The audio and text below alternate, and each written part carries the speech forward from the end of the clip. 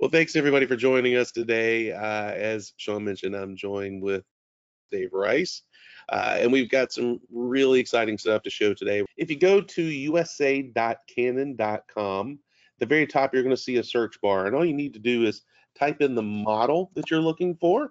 So we're going to search for the Pro 2100. And when it brings up your printer, you'll just click on your model. From there, you will just scroll down. So a little bit of scrolling here. Scroll, come on, come on. Huh. Does not play well with others today. Let's see. There we go. You're going to scroll down until you see software and drivers. When I click on software and drivers, it's going to bring me to a point where I get to tell it which software or operating system I'm using. Most of the time, especially with PCs, with Windows, it's actually going to detect it. With Macs, it will detect that it's a Mac, but it's going to require me to go over and click on the one that I'm using. So I'm going to click on Monterey. And from there, you'll see all the various software options that you would just click on to download. And if you don't see the one you're looking for, you can hit load more and it will actually add the rest there. So it's literally that easy to actually just click and download your software and then just follow the install wizard on your back side of things to make sure that everything's following through.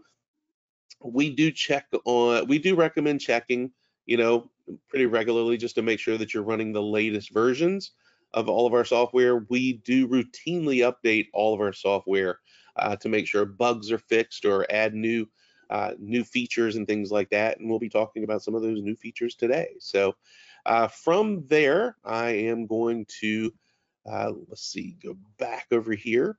All right, so now we're going to introduce Free Layout Plus. This is a software that's going to give you some really great tools to be able to use in terms of printing. Very much like a RIP in terms of being able to nest things, do other really cool things. It does work in conjunction with Poster Artist and Poster Artist Online, which Dave will cover in terms of how to output to that as well. So without any further ado, I will turn it back over to Dave Rice for Free Layout Plus. All right, great. Thanks, Pete. Let me go ahead and start sharing my screen once again. Looks like you can see me. Okay, great. So what I've done is I'm not going to print all of these records. I want to do really print too. So let's say, for example, in this case, I want to do a yard sign. So you can buy Coroplast, and you can basically buy Coroplast in 24-inch by 18-inch pre-cut sheets. You can get those from Home Depot, Lowe's, any place. You can buy them online. They're relatively inexpensive. So if I had a yard sale, in this case, I want to kind of do a quick and easy yard sign. So in this case, I'm going to pick on Pete and myself, and I'm going to print 2 yard signs. And so I just went in and filtered the records. And so I picked Pete and myself to do those 2 records. And now what I can do is I only have, let's say, 36-inch wide water resistant heated matte vinyl. So in this case, I can select my 36-inch paper, and now I can say edit with Canon Free Layout Plus. So I'm going to say print, and I'm going to print those 2 records. So for example, if I were doing, let's say, like a Hall of Fame night or something, and I wanted to do really nice fine art paper for my award certificates, I could quickly and easily do that, right? So I put Pete as the kicker. He's number 11. I'm number 99, the guard. So I'm sending these 2 records over to Canon Free Layout Plus now. As you can see, Canon Free Layout Plus has launched. I've got it automatically. The last printer I used was the Canon Pro 6100. And so what I'm going to do is I'm going to maximize that to the screen so you can see Canon Free Layout Plus. And now I can do a couple things. I can do kind of a fixed layout. I can also do free layout. I can do tiling and folded duplexing. But before I do a complete demonstration of Canon Free Layout Plus, what I want to do is talk to you about another piece of software. It's called Microsoft Office. And believe it or not, there's a lot of people that actually use Microsoft Office, and they create some really neat things, and specifically Microsoft Excel, is used a lot in a lot of different industries, and people want to print from that application. So in this case, what I'm going to do is I'm going to go ahead and minimize this software. I'm going to minimize this as well, and I'm going to launch PowerPoint. So, believe it or not, PowerPoint can be, I'm just going to grab this template right here that's available from Microsoft. I use something called Camtasia, so sorry, I'll go ahead and minimize that there. So we work off of this template. But if you take a look right here, within the toolbar, Canon Free Layout Plus shows up in Word, Excel, and PowerPoint. So it really simplifies the process for you to print from any one of those applications. So in this case, I just want to print this slide. I can click on this slide, and I'm not even sure the size of this slide, but it really doesn't matter because I'm going to send it over to Canon Free Layout Plus. So if I say print, it's now going to go ahead and send that slide over to Canon Free Layout Plus. And as you can see, there it is. Now, what's nice though, I'm in Free Layout Plus right now. I can cheat a little bit. I'm going to exit this. I'm going to exit PowerPoint. I've got PowerPoint open twice. And what I'm going to do in this case is I'm going to go ahead and say File, Open. And I can even go in, here's a calendar I created within Microsoft Word. I think this was just a Word template as well. I can grab this calendar template and say Open. I'm not in Word, I'm just in a file folder. Now, if you take a look down at my tray down here at the bottom, you're going to see the resources of Microsoft Word have launched to bring that in. And it's really, to me, one of the most difficult applications to print from is Microsoft Excel. So if I say File, Open, and I'm going to go ahead and grab a Microsoft Excel document. Those are just little, I'm going to grab this loan amortization schedule. Typically when I'm creating an Excel spreadsheet, I'm not using page sizes. So you can see Excel is launched. It brings that in. So now I've got 4 different documents to choose from. I can do something as kind of a fixed layout. So you can see there's my 18 by 24s, which we brought in for Pete and I. You can also see right here that PowerPoint slide. I didn't really add anything to it, but I can actually see the size of it. So that PowerPoint slide is 7.5 inches by 13.34. Really PowerPoint is now focused on aspect ratios of TV screens, right? This is probably an 8.5 by 11, which it is. This Excel spreadsheet, I have no idea what that size is. I'll grab that. That's 8.68 by 12.86. So, for me to print these out, it really makes it nice and simple to print these out individually. So all I have to do is say I want to fit these to the width of the roll. And I'll do the long side. So just that quick and easy, each one of these are set up to print. Now, what's unique about all the Canon ImagePrograph printers is we actually have the capabilities of printing edge to edge. So if I wanted to do this as kind of a poster, I can turn on my borderless printing. And there you go. Now you can see that white space is completely eliminated. It will now print on that media perfectly edge to edge. So I'm going to turn my borderless printing off. I'm going to go back, say yes. And so I want to do free layout. So let's go back to my yard signs. I'm going to declick these. And I can actually do something called free layout, since I know I have that 36-inch wide media. And what I'll do is I'll just select both of these images. I can say select all, and I can say rotate left 90 degrees. And then just that quick and easy, I can put them, oops, I need to set this up. In this case, I want borderless printing on. Put them side by side, just that quick and easy. And I can set crop marks, so I know where to cut them. And now I'm not wasting any media, and I just got to cut right down between the two of those images. So now I can do my 18 by 24. So if I click on it, you can see it is an 18 by 24-inch image. So it's just that quick and easy to do that. If I go back, I can also use Canon Free Layout Plus. I'll grab a couple of 8 by 10s too. I can grab some JPEGs, I can grab PDF files. Again, I am still in that software. So I'll grab these 3 ladies. I'll grab those 3 8x10s. And now it's going to go ahead and bring those 8x10 images in just that quick and easy. So, and then while that's coming in, I'm going to go ahead and click on the PowerPoint. Oops, wasn't quite done. And I can do free layout, which are all smaller images. And I'll say fit this to width. So now I can see how it'll print each one of those out. And this is where it does benefit you, in this case, to go ahead and do a border. I can set up for crop marks, so you got the little crop marks there, or I can set it up to do kind of a dotted line, which is a little bit easier to see. The other thing I can do is I can kind of come up here, and under my options is I can add a little spacing between each one of them. So if I want to do like 1/4 of an inch between each one, I can set that for 0.25. And then I just hit automatically put positioning between each one. So you can have a little spacing between each one if you wanted to. And one of the best parts about this software is I also have the capabilities of coming in. I didn't mean to move all the way down like that.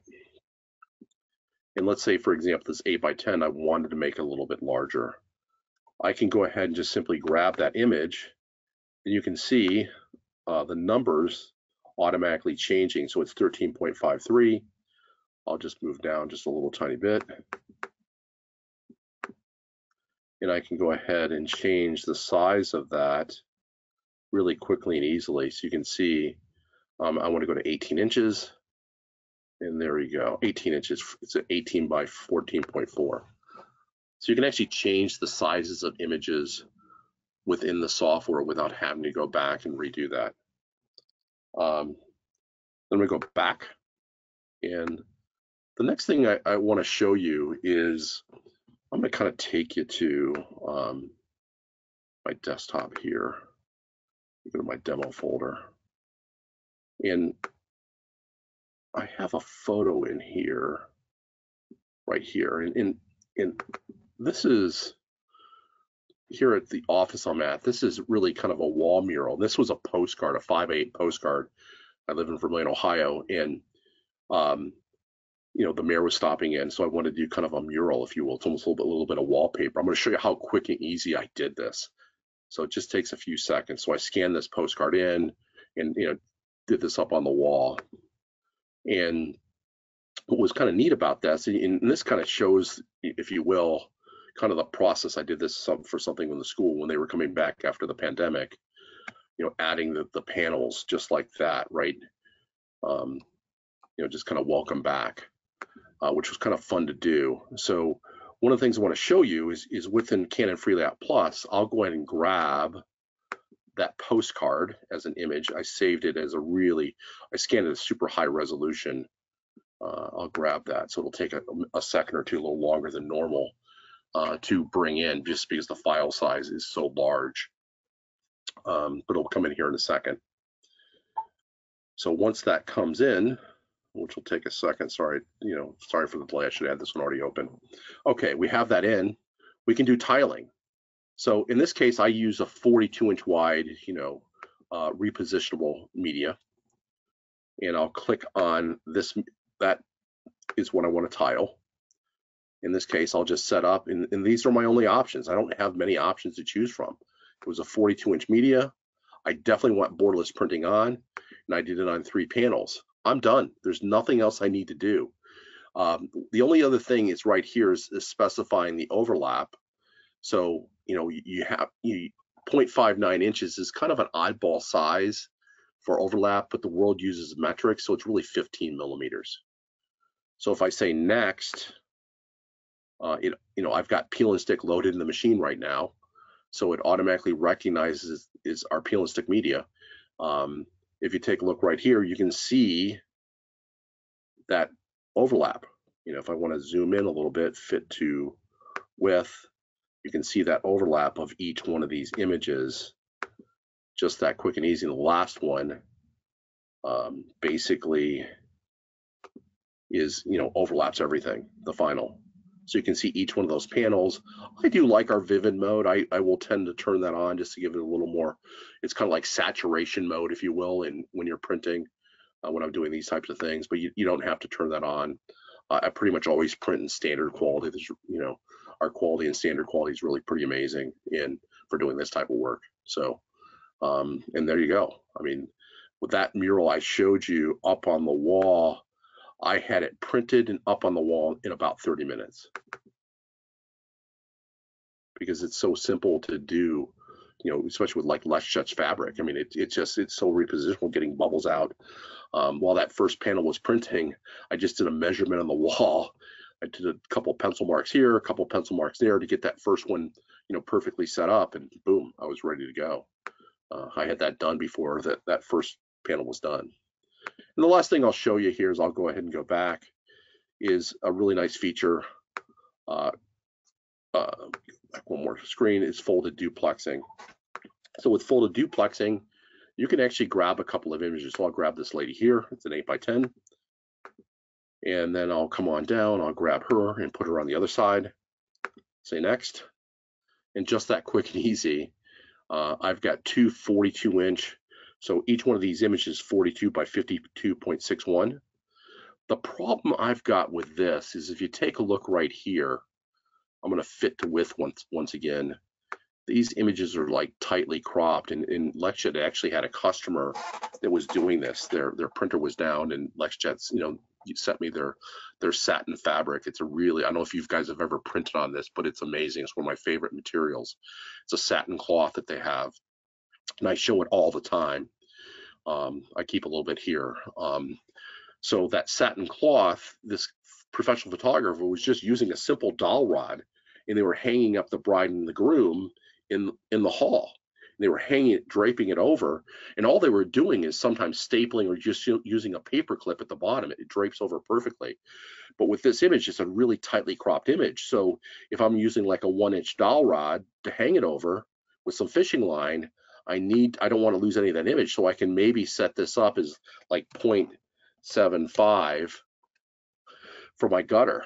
So that way I'm not losing any of the image as it's hanging over. So I can kind of fit that back to screen. So just that quick and easy, I can add a bit of a gutter. So really, when you look at this image, so this top image is 42 by 53.36. And this bottom one is exactly the same. So we're really printing something that's 42 by roughly 106 inches is how long this print is going to be. But having the ability to quickly and easily do these things is really, really quite nice. So, and so that really kind of concludes Canon Free Layout Plus at this time. So Pete, I'm going to go ahead and hand things back to you. Well, we'll open it up to questions if anybody has any questions about Free Layout Plus. Sean? Thank you very much, Pete. One quick one, and Sure. that is about operating system compatibility. I know it's Windows only, correct? Windows only, correct, yeah. All right. Thank you very much. Any other questions on this topic before we move on? Dave, how much does this software cost? It's absolutely free. And the other thing too, you see me opening up different documents. I'll show you this one more thing I would think is really kind of important here. If I come here to my settings, and I go to my devices, and if I go to printers and scanners, Canon Free Layout Plus shows up as a printer. So you can be in any application, and print to Canon Free Layout Plus. Very cool. Thank you, Dave. You got it.